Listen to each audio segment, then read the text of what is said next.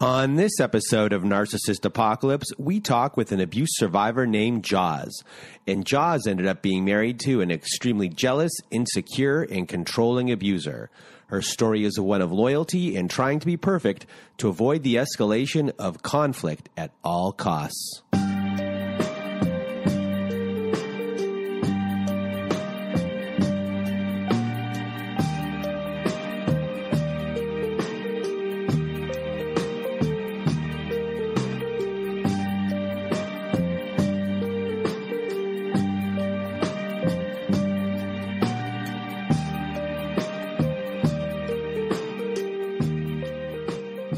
Welcome to Narcissist Apocalypse, a podcast that gives a voice to survivors of narcissistic abuse. I am Brandon Chadwick, but my friends call me Chad, and thanks for tuning into this episode. So what is a narcissist, you may ask? Well, for the purposes of this podcast, we refer to a narcissist as anyone who has displayed a pattern of behavior that shows a limited capacity to appreciate others' perspectives. It is that simple. And now, before we get to our episode with Jaws, I just wanted to thank everyone in the Narcissist Apocalypse community for listening to the show and sharing your thoughts by email, Instagram, Twitter, and Facebook. And a big shout out to all our friends on our Narcissist Apocalypse Facebook support group page for just being great people. If you want to join that group, it's facebook.com/groups/narcissistapocalypse. Everyone on there is pretty friendly, so don't be afraid to show up, post, and answer other people's posts. It's a great time on there. Everyone is helping each other move forward and get better. Also, a reminder, if you haven't left us a review on whatever podcast service you use, Spotify, Apple, Google, Stitcher, CastBox, etc., leave us a 5-star written review as it helps out the show a lot when it comes to rankings. And the quickest way to be part of our show, that was a terrible segue, but still, the quickest way to be part of our show is if you want to read a letter to your narcissist and to be part of our letters to our narcissist compilation episode. We have a voicemail recorder on our website to record. Go to narcissistapocalypse.com. It's on the right side of the page. It's a floating button. It's hard to miss. It says, send voicemail. Press it and away you'll go. We're accumulating these letters for a volume 3 of that episode. Our recorder records up to 5 minutes. So if you need to record more than once, record twice, 3 times, 4 times, as many times as you need. And if you don't want to read the letter yourself, and you want myself or my old pal Melissa to read your letter for you, just send that letter into narcissistapocalypse@gmail.com, and in the subject line, type letters to my narcissist episode. And now, before I get out of my own way, a couple of notes before this episode begins. First, sexual abuse is discussed in this episode. It's brief. It's not graphic at all. And second, some bizarre behavior is exhibited by the ex in some description of this episode. The ex is diagnosed with bipolar disorder, and for some with this disorder, if you are unmedicated, some of their accusations or stories may become outlandish. And you'll find out in the last quarter of this episode how crazy some of these accusations can get. So just, we're not trying to stigmatize bipolar disorder. In the case of this person, they might have bipolar disorder and another disorder going on at the same time. We're not here to actually diagnose anyone, but this person does have official diagnosis of bipolar, and this is actually one of the symptoms. So I just wanted to get that out there. Anyway, it's time for the show, and for me to get out of my own way, here is my interview with Jaws. Welcome, everyone, to this week's episode. With me, I have Jaws. How are you, Jaws? I'm doing good. How are you? I'm good. So I'm just going to get out of your way, and we're going to start the show. We're going to start your interview. The floor is now yours. Well, thank you. I appreciate it. So a little bit about me. I started using opiates when I was in high school, mostly just pills. It turned into a addiction. I got clean in November of 2011, and I was living at my parents' house after a split up with someone I was with for a few years that we were using together. So it was a pretty toxic relationship. And there was some abuse in that relationship. But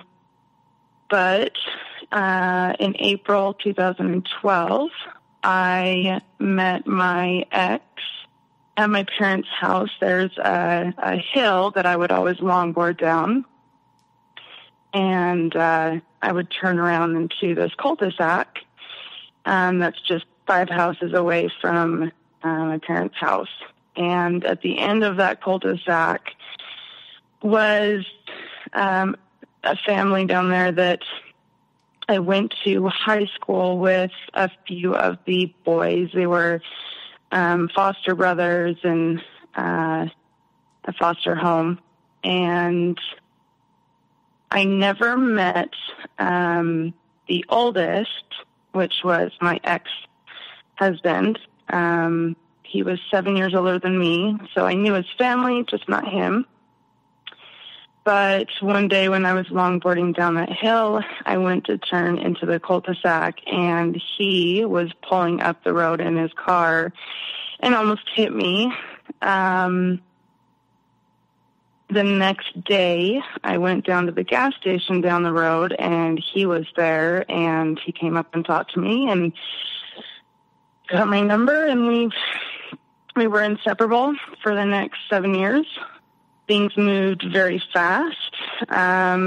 With most stories that I hear, it was very sweep off your feet, and couldn't imagine it being any more perfect. He had the same interests as me, same likes, anything that our values were on what we wanted to raise a family as, or religious beliefs, anything like that. Everything was the same. All of my insecurities about me, physically or anything he loved about me. So I felt like it couldn't be more perfect. So about a month after we were dating, I already moved in with him. Things were pretty good for the first couple months. Then things got a little strange, I guess. He had already told me how all of his exes were very unfaithful, and all of them did something to hurt him terribly. And so I knew that he had the insecurities of someone being good to him, basically. And basically from the beginning, I had that want to show him that not everyone is like that. He deserves a good woman. So I was always trying to show that, even just from the beginning, because of knowing those past experiences for him. So just to clarify for 1 second for my own understanding. Mm-hmm. So the way he portrayed his exes mm-hmm. was that they were not understanding of him. Is that what you're saying? So therefore you're trying to show that you understand who he is because of where he came from and what he had to deal with growing up? Yeah. Being that he had a really hard childhood, ending up in the foster home when he got taken from his biological mom. His parents were both addicts. They had a very unhealthy relationship, a lot of physical abuse that he watched. So was this a way of him planting, I guess, an early seed in you that these are the things that happened to me and they should be forgiven because I'm acting out because of these reasons? Right. Okay. It was, yeah. It was always going back to, well, I'm just scared. And, I've been hurt. I'm just scared. So it was always kind of a crutch to lean on for him, that it was an excuse. And as far as your insecurities that he's mirroring, what were those specific insecurities? Just any normal insecurities the girl has, my stomach, or, even as weird as like body odor, and he loved it. Like, it was just the weirdest things, but those things that most people have that are, you're insecure about yourself on those things, he said he loved. So I never felt uncomfortable in that way around him. Mm-hmm. And as far as your recovery goes, or went during this time, was that part of the mirroring as well? Yeah. He was, his clean date was only a month after mine, so we were both clean for about 6 months. He said he was, quite harder into it than I was, but we were both at that, just that state of mind, so close into our, recovery. That first year, they actually, therapists and things like that, they tell you not to date anyone within the first year of you getting sober. And it's for a reason, because you are basically relearning everything. So we were both at that same mindset, just mentally in the same, what's the word? Almost awkwardness of getting back into reality. So, but yeah, it was a lot of mirroring,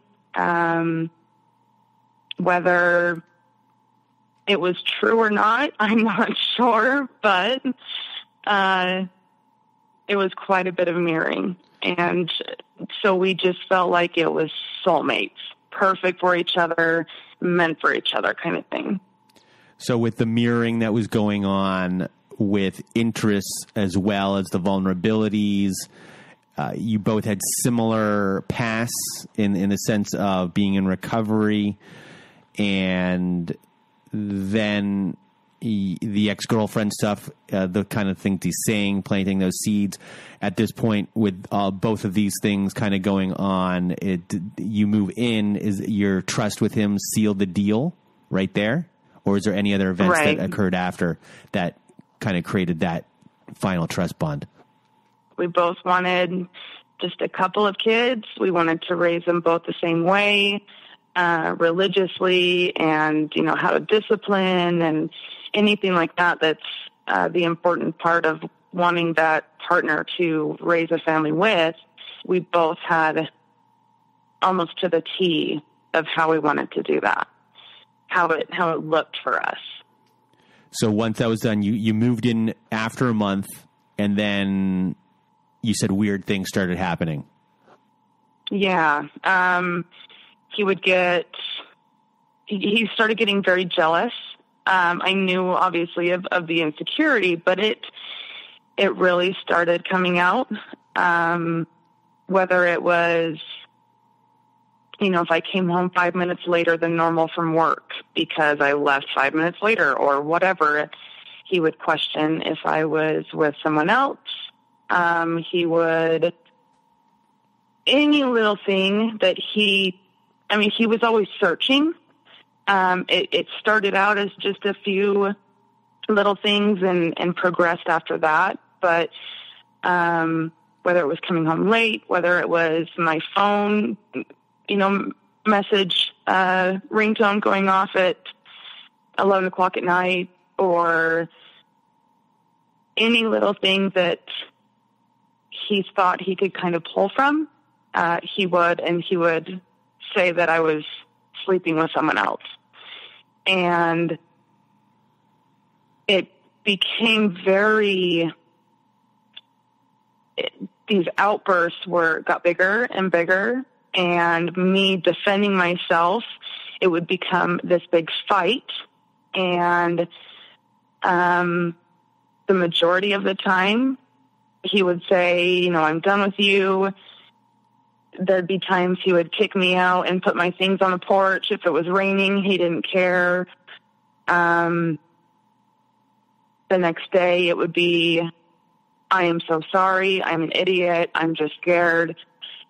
It was all the sorries, and pull me back in with those promises of I'll be better. I'll be better. Things got more bizarre after that. I thought that I had boundaries as far as, you know, you will not talk to me in this, you know, disrespectful way. I thought that I demanded that respect and wasn't going to take crap. But looking back at it now, I definitely should have had far more boundaries, and he knew how to push those boundaries until there wasn't any more, basically. As far as when these fights are happening and he's accusing you of sleeping with other people, are you saying to yourself ever in any situation, why am I trying to get him back or make him feel better? In the sense of he should be the one apologizing to me, but yet you might be the one kind of doing it the other, you know what I mean? Like you're the one doing it on your, like what's internally going on with you when these things are going on? And is there a conflict of what's going on in your heart and in your head as far as like you're trying to prove yourself to him in some sort of way? Right. Yeah. It was always having to prove myself. He would always be the one to say sorry. I stood my ground, and I was not going to apologize for something if I did not do anything wrong. It was always the apologies from him. Not saying I'm perfect. Like, yeah, I made mistakes and stuff like that. You know, just in a relationship, whether I got too mad and I said something that I had to apologize for, but it was always him apologizing for his actions and his accusations and how far the fight went. I've always wondered if it was a manipulation for him to wanting me to always prove to him, or try to at least.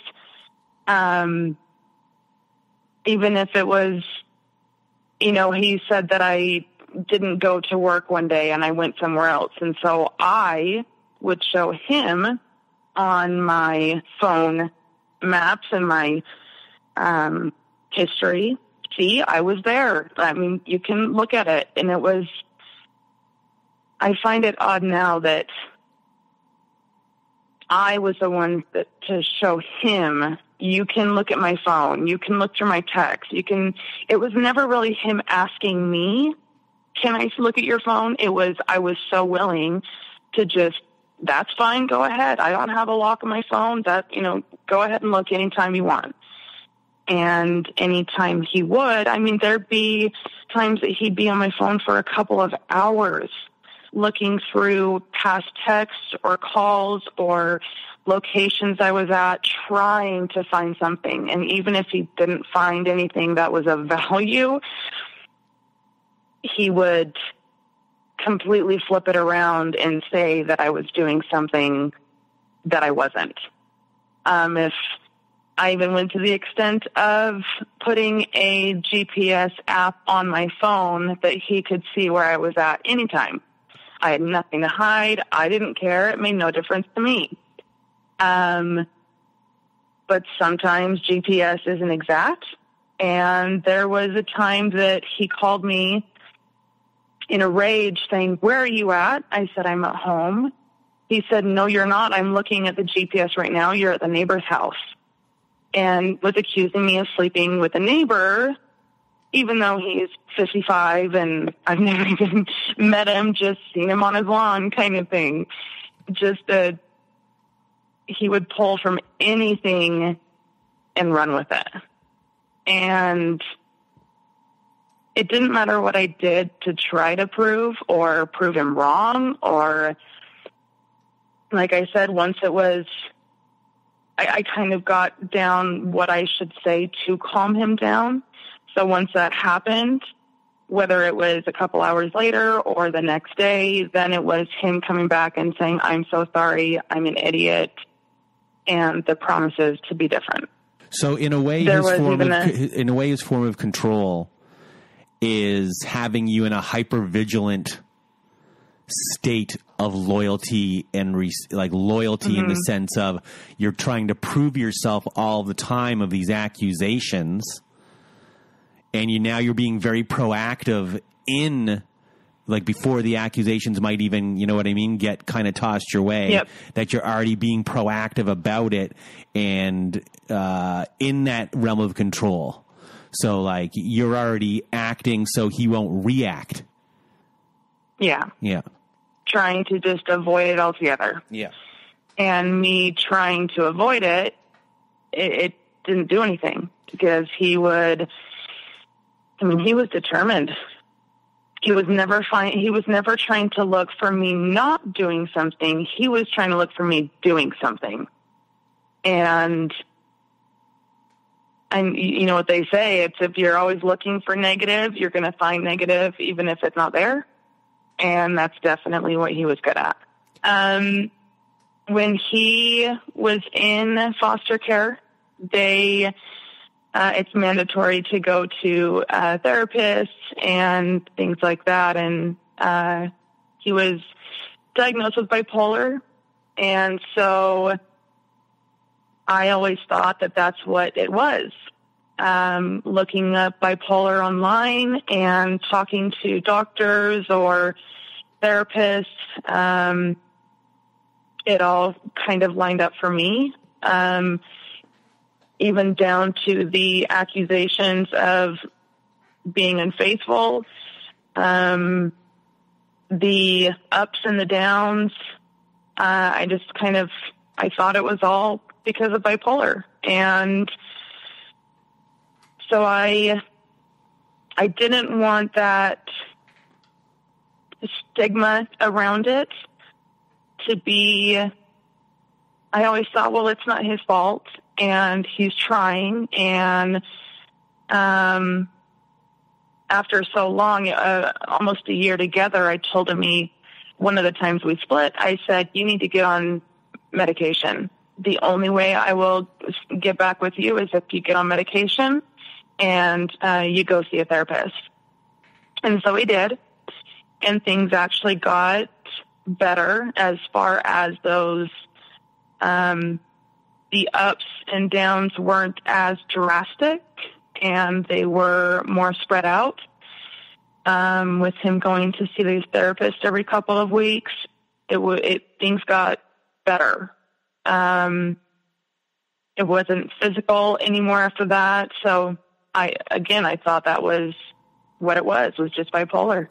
How much did the diagnosis and knowing that he had a diagnosis play into you forgiving a lot of the situations that were going on? A lot. One thing I was always told and read about bipolar is when they say they're sorry, they mean it. It's not that they're just saying it to say it. They really mean it because they can't control these things. So every time he said sorry, I would forgive. And for everyone listening, I'm not trying to stigmatize mental illness or bipolar disorder. It's just in this specific situation, he was diagnosed with bipolar disorder. He could have more than bipolar disorder going on, and having bipolar doesn't excuse you from that behavior. And you can work on those things. And sorry, but I had to stick that in there. So sorry about that. Continue. Where were we there? I interrupted. So the loyalty. No, you're fine. He got on the meds and started seeing a counselor. He got a job up in Idaho. We're in Utah, so he got a job up in Idaho, and I stayed at my grandma's house that's just at the border of Utah and Idaho. So he would be gone throughout the week and then come home on the weekends. And shockingly, that was actually probably the best time of our relationship, those few months that he was working out of town. After that, he proposed. We ended up going down to Las Vegas and getting married with just me, him, and my parents, in just a really pretty chapel down there, and did all the pictures and everything. And it was small, but I liked it. It was perfect for what I wanted. And we ended up moving to Florida. It was very isolating, just me and him. We would go to work, come home, and that was it. He had a very hard labor job, cutting concrete. So he was always exhausted, working 6 days a week. So the weekend, he just wanted to relax, which I'm fine with. I'm a homebody. I am totally fine just being at home. So it was work and home, just us two. Things continued as far as the accusations and just the cycle. Him feeling threatened, and the big blow up, and the sorries and apologies, promises. Then it would be really good. Then it would be the feeling threatened, and you feel the tension build, and then the big blow up, and the sorries and promises. So you kind of get on that, the wave of knowing when it's coming. You can feel it. You can feel the tension building. He continued to see a counselor out there, and as long as he saw her every couple weeks, it wasn't bad. It was worth it to me to have those hard days, because when it was good, it was so good. I couldn't be happier. We were best friends. It was worth it to me to have those hard days, because the good days were just that good. Can you talk about the cycle for 1 second, as far as you said you could see it coming. You knew when the bad things were going to be around the corner. So were you kind of surfing in a sense? You were on a wave. You knew where the breaks were happening. You knew how to maneuver around everything. You knew you were walking on kind of an eggshells in a way, figuring out your path. But since you kind of you had a map in a way, you were really able to map him out. So can you kind of talk how you figured that out, and within those times when those things were getting bad, how did you maneuver yourself around, or how did you alter how you were being to, I guess, make your life easier in what was going on? Yeah. Like I said, when it was good, everything was great. Once I could feel that tension, because when you're in it for so long, you literally can feel it. It's not anything about he said something or he was triggered by something. You can just feel it. And so things get really tense.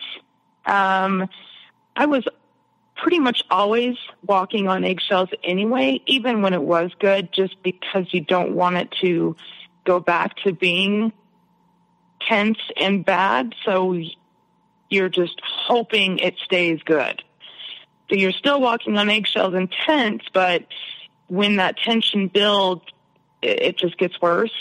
And so I would really try to do everything perfect.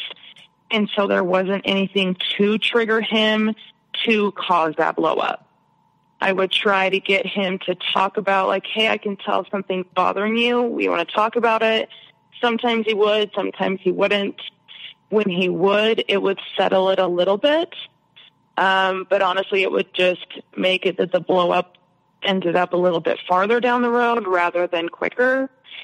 But it was always trying to do everything perfect. He would want me to text him when I woke up, when I left the house to work, and when I got to work. And so, I mean, that's really hard to keep up with every single day. And if it was, hey, I got to work 10 minutes ago, but I just thought of texting you, then it would be an issue. It was constant trying to do all these things to try to keep it calm. Did you feel like a mom in a kind of a way? I'm sorry? Did you feel like a mom in a kind of a way to him? Yeah. Like that you're you're coddling his vulnerability all the time. I felt like it was many roles. The wife that would do all the cooking and cleaning up after him, mixed with the wife, and then the best friend, the counselor that tried to talk to him and get him to talk about things rather than pushing it down and letting it blow up. And it was a lot of pressure. I think I put that pressure on myself, though, just trying to keep everything calm and always make him happy. It was always my world revolved all around him. Everything was about him. And I think that was it was scary for me because I felt like if I ever lost him, if we ever split up, anything like that, I thought I would be absolutely devastated because my world would be flipped completely upside down because everything revolved around him. Like I said, I thought he was my soulmate. I couldn't, everything on my checklist of what I ever wanted in my husband, he had, besides the fact of the jealousy and the accusations and his way of controlling. It wasn't necessarily, no, you can't do that, do this, controlling that directly like that. It was the making me feel like I had to do things to prove, or, if I wanted to go out with a girlfriend and go hang out, he said, yeah, that'd be fine. But if I was out for more than a couple hours, he'd say, where are you at? Why aren't you home yet? And then I'd come home and it would just be tense. And so I just stopped wanting to. So it was his way of controlling was by me making that choice almost. You had completely lost yourself in a sense of who your own identity of who you were.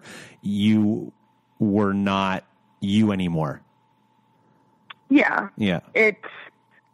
I don't feel like I lost my confidence or anything like that. But as far as identity and doing things for myself and anything like that, yes, 100%. It was all about him. You keep chasing after that amazing feeling at the beginning, how everything is rainbows and sunshine, and it couldn't be more perfect. And so when it gets to that point of everything is so good, you hold on to it as long as you can because you hope that it'll last, but you basically ready yourself for the next time that it doesn't, that it goes off. So I guess after, you're in this cycle, you eventually leave Florida? Yes. So we were in Florida for the 4 years. Like I said, it was just a constant cycle. It was just us, to work and home. Things began to get a little worse as far as the abuse. I didn't know it at the time, but knowing now, there was sexual abuse. It wasn't anything forceful, but it was, if we just had an argument because he accused me of sleeping with someone else or using behind his back, then I'm obviously not really in the mood. And so I would say no to having sex. And then he would accuse me of sleeping with someone. Then that's why I didn't want to have sex.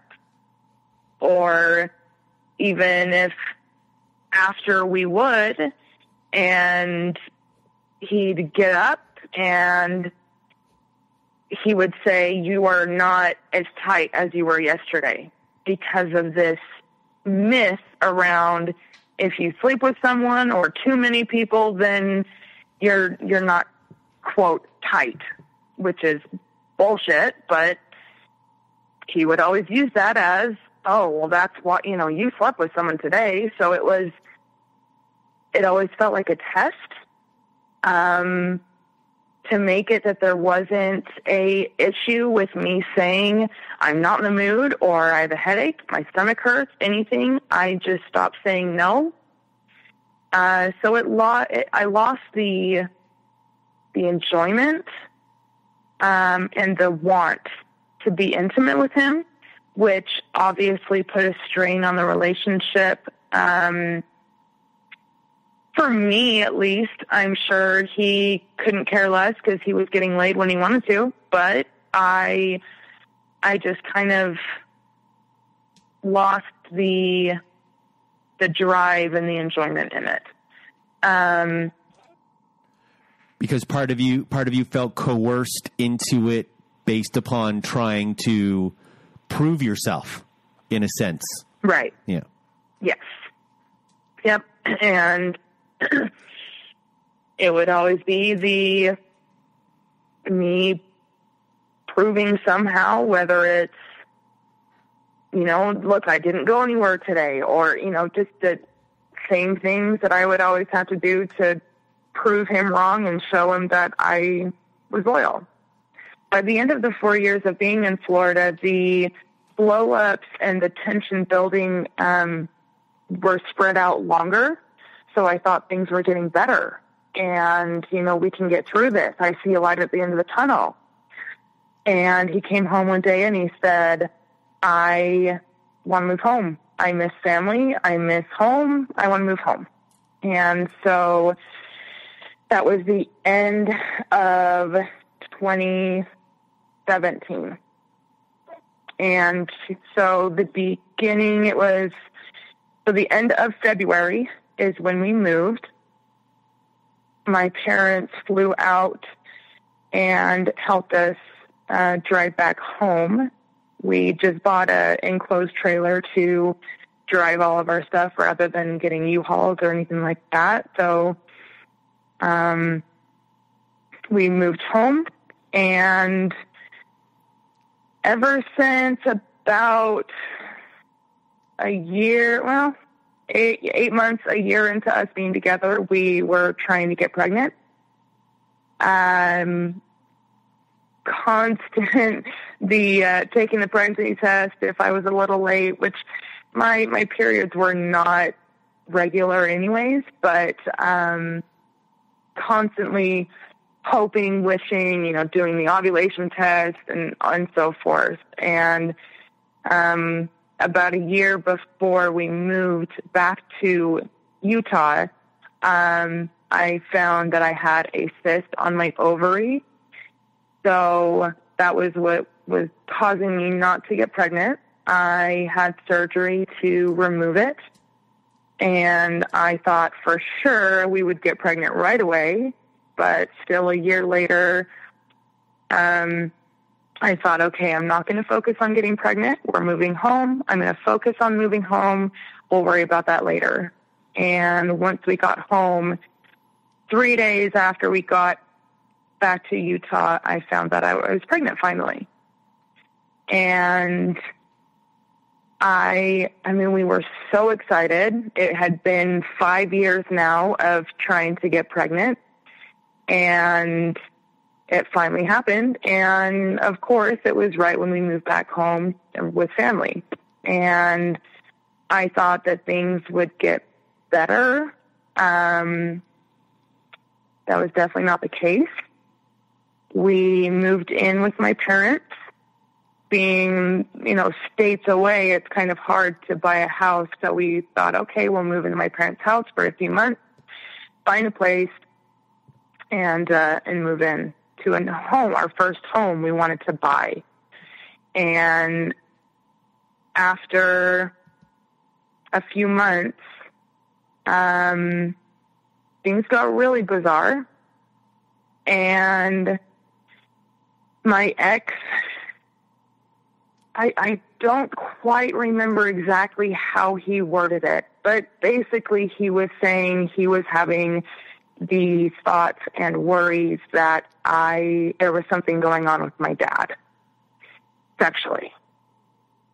And at that point, I got really good at not taking things personally. Obviously it had nothing to do with me. Of all of these insecurities and accusations, it was his issues.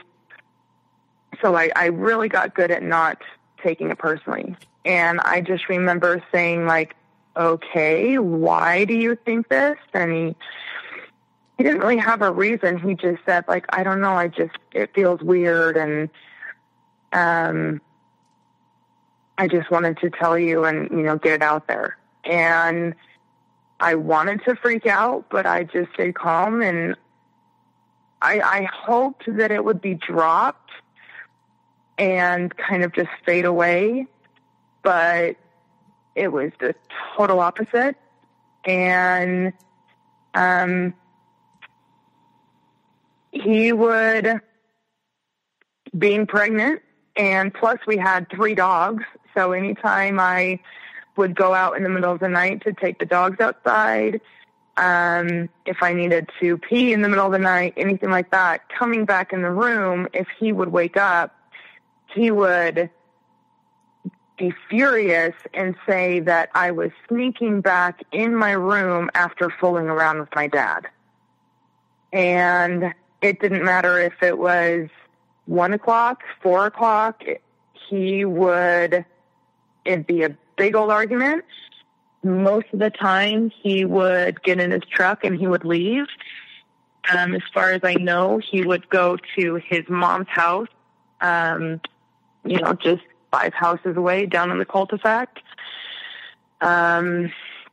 He would even look at my Fitbit app and see, your heart rate jumped up at 1 o'clock in the morning up to like 167 beats per minute. And 1, I'm pregnant. That right there will mess with anything like that. And 2, a Fitbit, if it's not, if it can't read your pulse or whatever it is, then it'll kind of freak out. Or he would look at my sleep chart and I'd say, well, I was sleeping at this time. Like, what are you talking about? That's not always exact. You could be awake and it would know. It would, so he really believed it. Very bizarre. Yeah. He really believed it. Totally. Yeah. Like, he has extreme 100%. issues when it comes to jealousy or where his mind goes. Yes. Like it goes hyper over imaginate. Like, it goes into another world of what might happen. Yep. I never, ever thought that it would go that far. If I even thought that, we definitely wouldn't have moved into my parents' house. But I was just so hurt that he would even think that of me. Like, we've been together for almost 6 years, and you don't know me well enough to know that that is, like, really twisted. And it was really hard not to take that one personally, but he was 100% convinced. He thought if I went out to the kitchen and my dad came in, 2 seconds later, and my ex walked past the door to see the doorway, he would get mad and think that I was sneaking, like middle of the day. But he just thought it was always, we were always just trying to sneak. Did you discuss this with your dad? No. I always talked to my mom about things that were happening, especially when we were in Florida. My mom's my best friend. So she knew, what was going on, the ups and downs. And just like me, she thought it was a bipolar thing. And I sugar-coated things because I never wanted it to be that they judged him or looked at him differently. I didn't want it to be that when they were around each other, my parents didn't like him because of the things he was doing. So she knew what was going on, just not to the extent. So I went to my mom. So we were at my parents' house for about a year. I think it was about a year until I finally told, maybe about 9 or 10 months until I finally told my mom. And when I told her, all she said was, "Oh." I was kind of waiting for her to kind of freak out. I mean, that somebody is accusing your husband of doing that to your daughter when, my dad has the softest heart. He's a big teddy bear. He could never do anything like that. And obviously my mom knows that. So I thought she would be furious, but she just said, "No, that just says how sick he really is. He needs help." And I never told my dad, and at least not at this point in time. But throughout that year, it got real. It was at least every other day of a fight. Something to do with me sleeping with my dad. I don't know how many times in the middle of the night he would wake up. If I woke up and I turned and, to get comfortable in the middle of the night, and he woke up from me moving, and then he heard, a toilet flush upstairs, he would assume that it was my dad, and I just got back into bed after. Just anything. It was constant tension, and those eggshells were really sharp now. And it was just always, I could never do anything right. I hardly came out of my room when he was home. We stopped eating dinner with my family. We were in that room if we were home. And you were isolated within your own home, and your family lived there. Yeah. Yeah. The home that you grow up in, I don't think you could get more comfortable than that.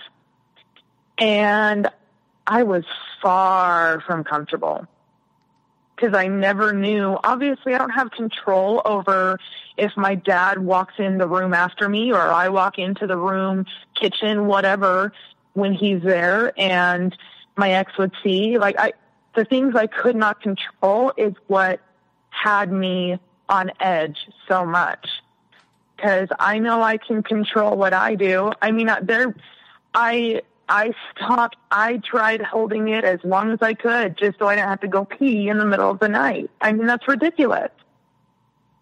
And finally, after a year of it, I worked all the way up through my pregnancy.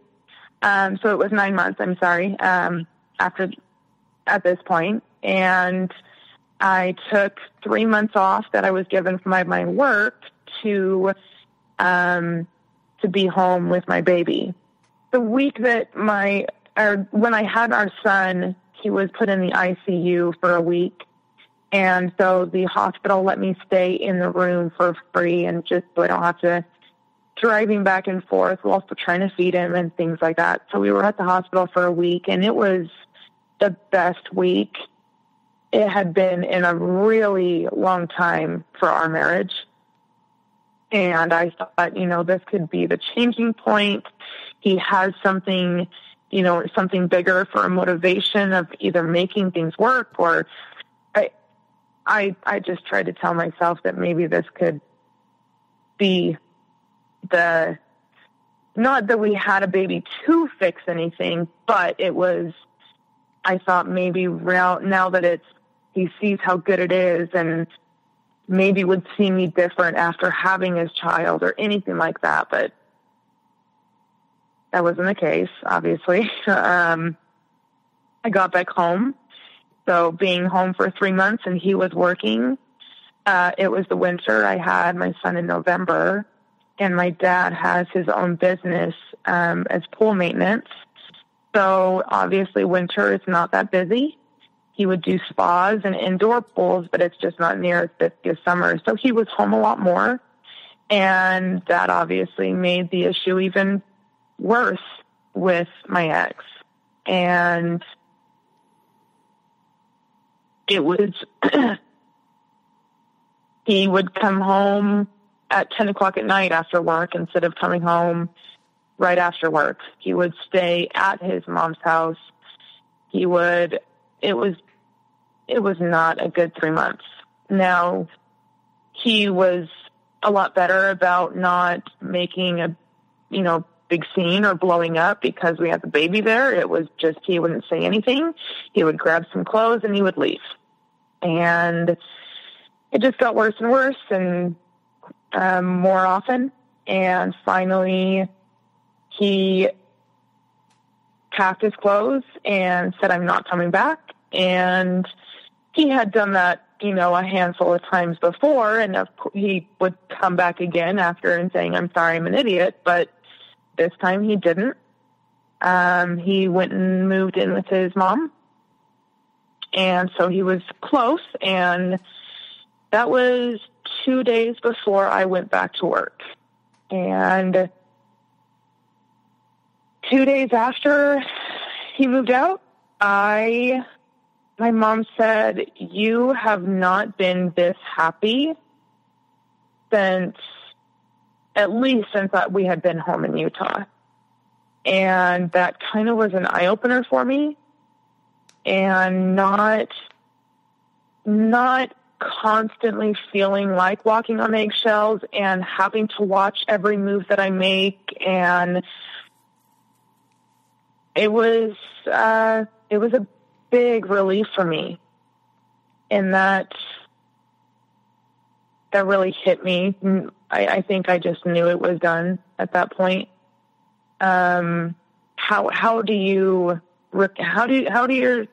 Does your marriage recover after your husband is accusing you of sleeping with your dad, and how is that not going to affect your relationship with your dad and your family in general? How do you come out of that? And so while we were here in Utah, I was seeing a counselor. And about a month before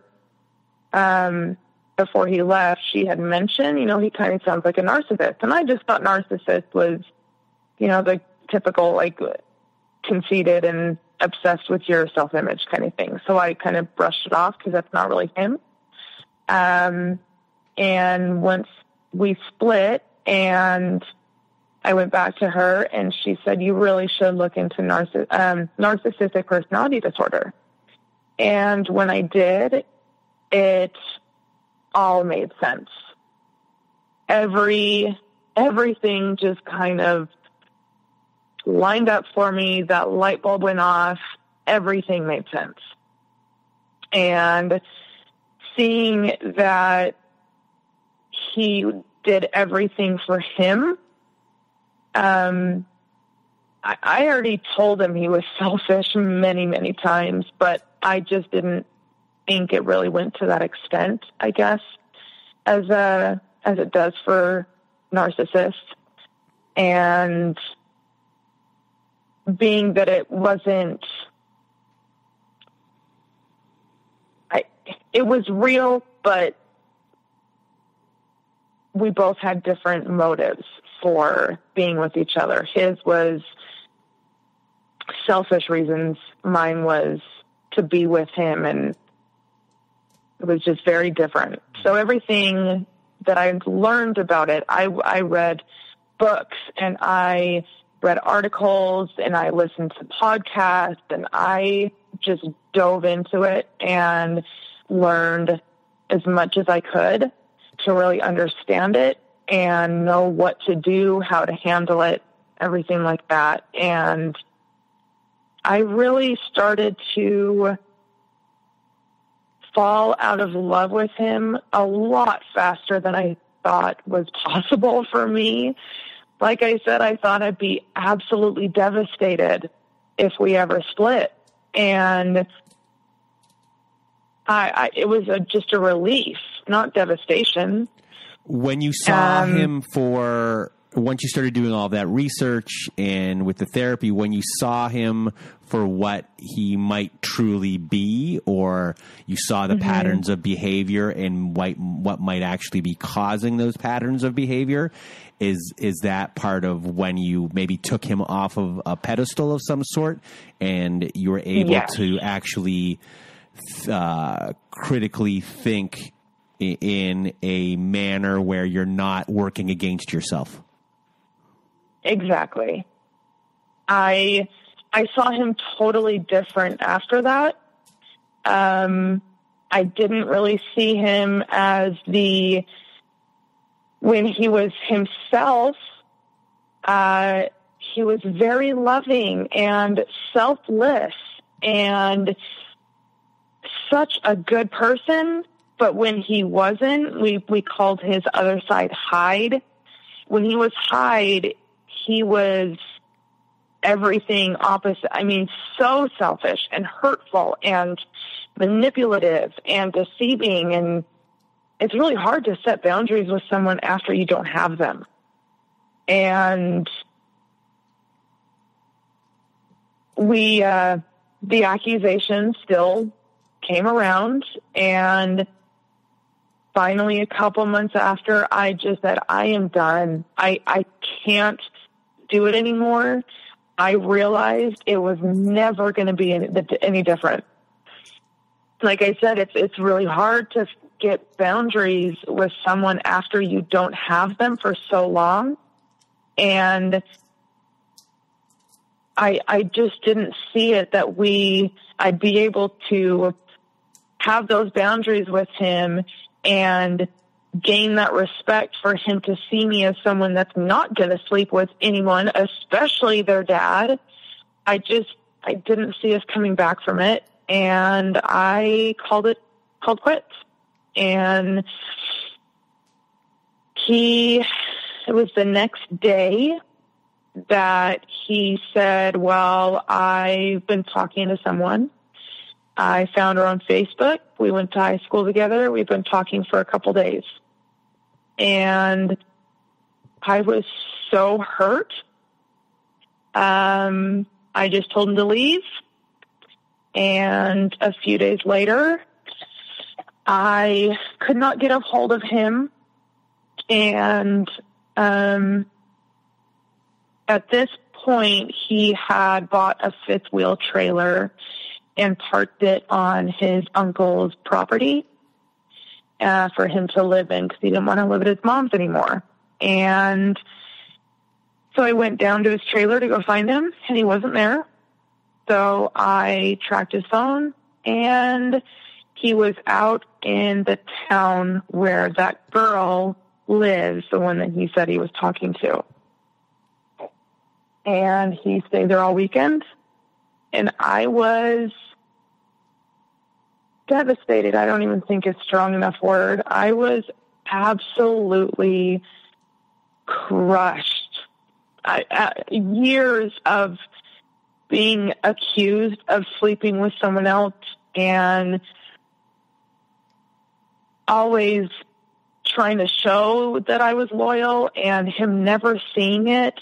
And he could turn around 3 days after I tell him that I'm done and go out and sleep with someone so quickly. I really saw him for who he is at that point. And he was coming over to take our son for the day. So he took our son and he left. He was supposed to bring him back about 7:00 at night. Tried calling him, and he had blocked my number. Was not answering me from my mom's phone, my sister's phone, anyone's. So I just kind of waited, and I said, okay, maybe he is bringing him to my sister who watches our son while I work. Maybe he's going to bring him to her in the morning. So the next morning I went over and he didn't bring him over. So I drove out, which is an hour away, to where his now girlfriend was living, and I got a sheriff. When I got there, he was at work. So our son was in her care, and she was somewhat civil. She was saying to the cop, well, we have a reason to believe that she's using, that's why she, he's not giving him back. And he said, well, you need to go through CPS for that. Like, you can't just hold her son. And so she got his stuff together, and I was leaving, and she was on the phone with Hyde, my ex, and she said, I don't know. My address is protected. So he thought that he was taking our son to her house where I would not be able to find him. But I was so furious that he was so willing to do that. He went and bought him clothes and diapers and food. And he thought he was keeping him for a while until I could go to court for custody. And so my lawyer told me not to let him see him, not to let him see our son, at least take him. I told him, I said, if you want to come see him, you can come to my parents' house and you can see him as long as you want, but you cannot take him. And so from him being served the divorce papers, I waited the 21 days that he is given to answer and to contest if he wanted to. He never did. So the divorce went into default. So a week later, judge signed off and we were divorced. And I could have said that his truck was mine, his car, his motorcycle. I could have taken him for everything, but I was very fair. I said, my car is my car, your truck, your bike, your car, you have it all. It's yours. I split the medical bills from having our son straight down the middle. I was very fair, and I just said I wanted to be done. So in September, the divorce is final. think for me, holding that boundary of not allowing him to take our son was good as far as having boundaries. But he said, well, if you're not going to let me see my kid, I'm not paying you anything. So he stopped. We had come up with an amount just for him to help, with formula and food and, clothes and diapers and everything. So he stopped paying for anything. He has not paid since. And now it is January. So that is difficult, not having that help financially. It's gotten better. Now I think he's kind of done with that anger stage, but he still to this day will go in the waves of him and his girlfriend are she's very insecure as well. And so she thinks of these bizarre things that he was saying to me. And it's kind of funny how karma comes around and bites you in the ass. But he has tried multiple times to come to me and say, I get it. Now knowing what you went through because of what she put me through, I get it. I'm sorry. And, can we please make this work? And I just keep telling him, no, I can't do it. I don't see you the same way anymore. I will always love you because, you're my kid's dad, but I just don't see you the same.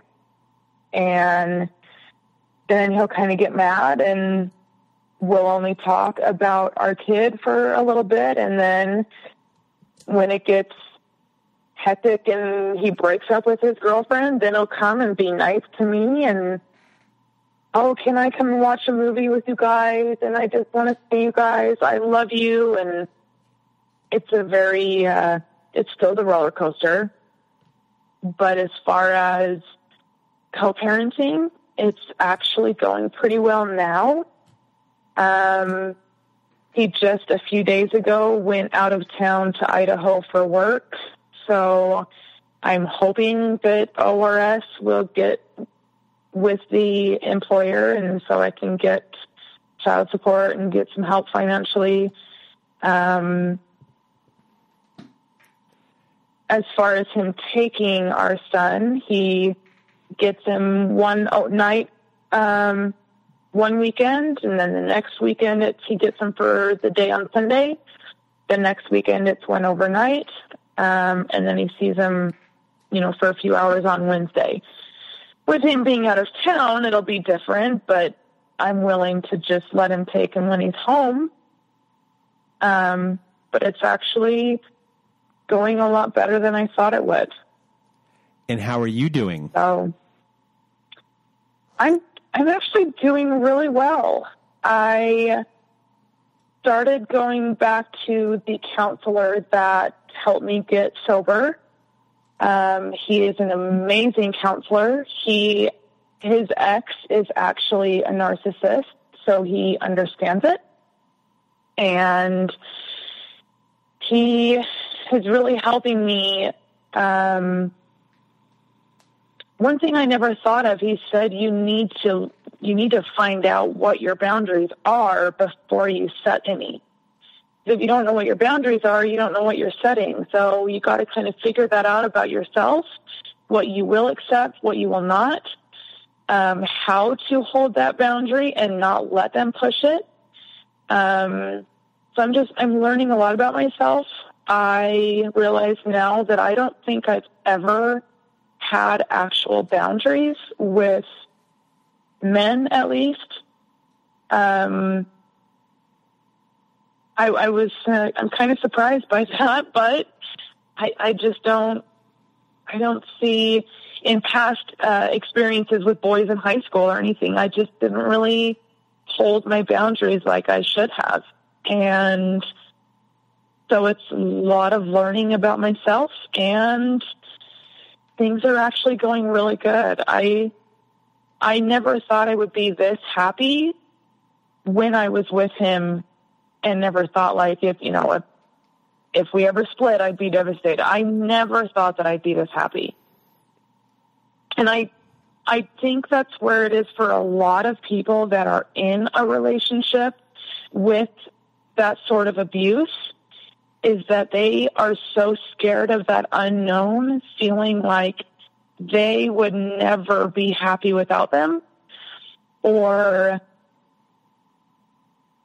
just that fear of the unknown and feeling like you would lose everything. And I hope that if someone is in that situation, that you love yourself enough, as cheesy as that sounds, you love yourself enough. If you have kids, you protect your kids from that, because they're most likely going to turn into someone just like their dad or mom, whoever it is, and get out and better your life for you and your kids, because it's so much better outside of it. Not having to always, for my situation at least, not always having to prove and keep someone happy and it never working kind of thing. I am finally doing things to keep myself happy and focus on me, and it's really nice. Well, Jaws, I want to thank you for being on the show today. I think a lot of what you said is going to help people out there, especially those who are still in situations like yours, feeling less alone, and that you were able to make your way out. And especially there's the parts when you were talking about the waves of abuse and the patterns that you were following, that a lot of people, I'm sure, within their situations are dealing with currently, in the way that you maneuver around them. I'm sure a lot of people out there are going to find a lot of common ground with what you said, and hopefully they take what you said and have gain a little bit more strength, even though they're already strong for being in the relationship for so long, to get that extra strength to figure a way out. And also, I just want to thank you from the bottom of my heart for being part of this and for helping everyone out there as well. And for everyone listening, thank you for listening and being part of this as well. And have a good night.